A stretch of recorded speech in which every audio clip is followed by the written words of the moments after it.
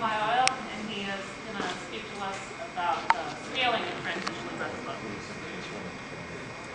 Well, I'm going to present results on riblets, which are a particular kind of roughness at Reynolds Tau 550, and compare them with the previous results we have imported here at Reynolds Tau 180. Okay, so as an introduction, riblets are a particular kind of roughness which is two-dimensional and homogeneous, and when aligned in the direction of the flow, they can reduce drag. The typical drag reduction curve of a riblet will look like those over there. There's, for vanishingly small sizes, linear drag reduction. As the size increases, that eventually gets into a degraded regime, which is the optimum.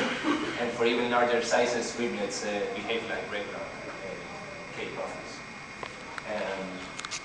So what we had previously reported in the previous APS meetings was that that degradation, that breakdown of the linear viscous regime was caused by the appearance of elongated spanwise structures that caused additional Reynolds stresses that were responsible for the extra drag.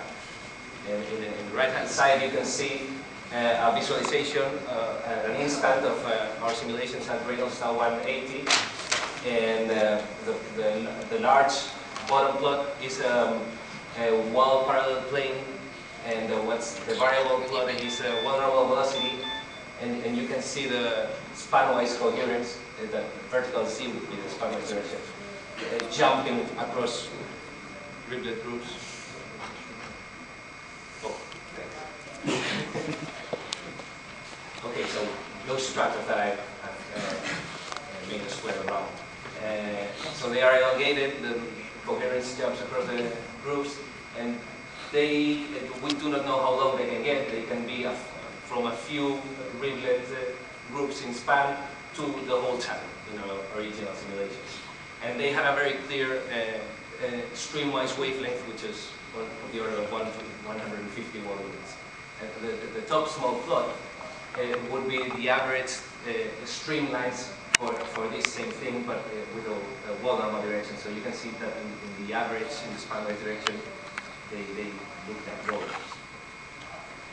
So this also led us to the conclusion that these drag reaction curves could be scaled with a almost universal parameter, which would be the groove cross section, so that the degradation happened at the same time. The theoretical justification for that was presented in this paper that I also talked about here last time. So those red dots would be our original set of DNSes covering the full drag, reducing range. And what we've run now are 4 cases in yellow, a smooth channel, sorry, green, and those 3 cases over there. These are much more expensive than 550, so we've reduced the number of cases. So why have we run these 550s? Some people have already in the previous talks mentioned that for the flow in a channel to really resemble a flow in a turbulent boundary layer where the elements in the wall are much smaller than the thickness of the flow, you have to satisfy a condition like that. So the channel or the flow thickness has to be at least 40, 50 times higher than the size of your elements. Otherwise, the flow resembles more the flow around obstacles, or in our case, along groups. And that is not the case of interest of industrial interest. And now for riblets which are of size h plus equal 15, if you simulate them at Reynolds Tau 180, you satisfy this condition only for the smallest riblets in the viscous regime. So you're not, it could be argued that this would, extracting conclusions from these 4 real applications in vehicles, for instance, is not. So that's why we've run the Reynolds Tau 550, in which that condition is met for all the riblets, even for the largest ones, which is barely met, but it's met. And then there's an additional reason for running this, which is that, as I've said before, the streamwise wavelength of these rollers that we found is 150 wall units, which is very close to the flow thickness for Reynolds Tau 180.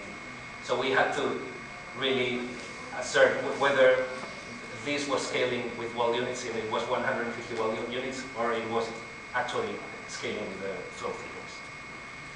Okay, so like the previous visualization of one normal velocity that I showed, this will be the same thing for our largest riblet, that's Reynolds Sub 550. I've included in this corner the flow visualization of at an instant of one of our small channels. It looks almost the same, but it's a different simulation, a smaller Reynolds stuff. There will be a jump across that you start to see. So we see the same coherent structures. Now there's some modulation because of larger structures that come from above that appear a larger Reynolds number, but still this spanwise coherence, which you can see around, is still present. Oh, I did not put them here because of time constraints, but I invite you to watch movies of this visualization and to compare them with smooth channel movies at that channel in YouTube, which is our group's channel. Okay, now I showed you a visualization. Now the statistical properties of the flow compared also look quite similar. This is a wall normal velocity, two-dimensional spectra at a plane very close to the riblets, at a wall normal plane. So what you have here is streamwise and spanwise wavelengths and where the energy concentrates. So for a smooth channel, wall normal velocity structures typically have sizes of order 200, 300 in the streamwise direction and 100 in the spanwise direction, you know, streamwise vortices.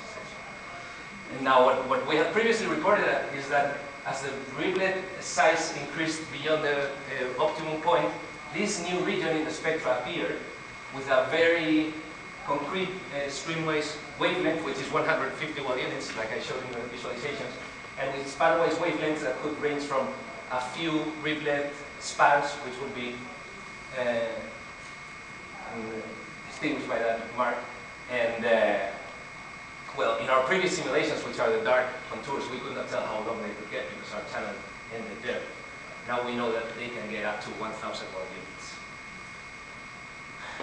Okay, but other than that, essentially the spectra fall on top of each other. Now, if I integrate these spectra, restricting it to just a few riblets spans, so lambda z larger than say 150, I obtain a one-dimensional spectra just restricted to those larger wavelengths in the spanwise direction, and I can plot that also with the wall normal direction.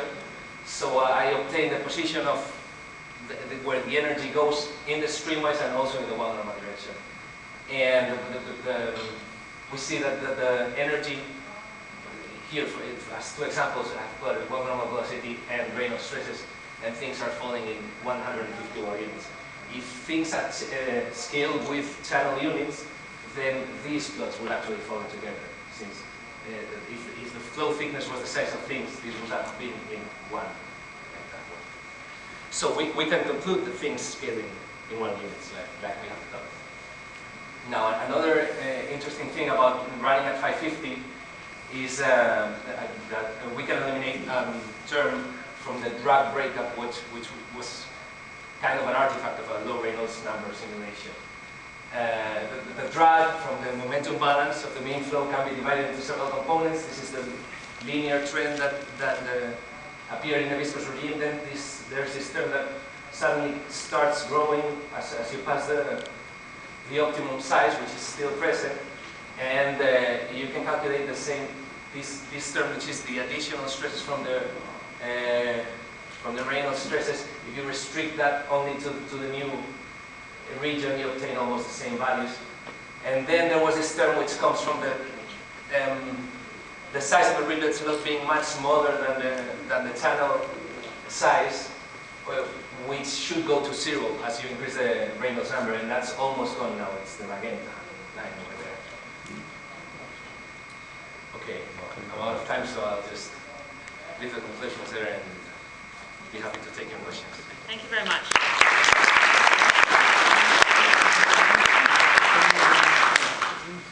Any questions? So can you go back to the function plan view? 550s. This one? Yeah. The other thing, so I see the aligned streamwise things you have in boxes there, and you can see those throughout. What's this clustering of the multicolored regions? It looks like there's a, it looks like there's blobs of. Oh, like yeah, that? Okay, yeah. that's, I said it too fast. Those are the large structures coming from above.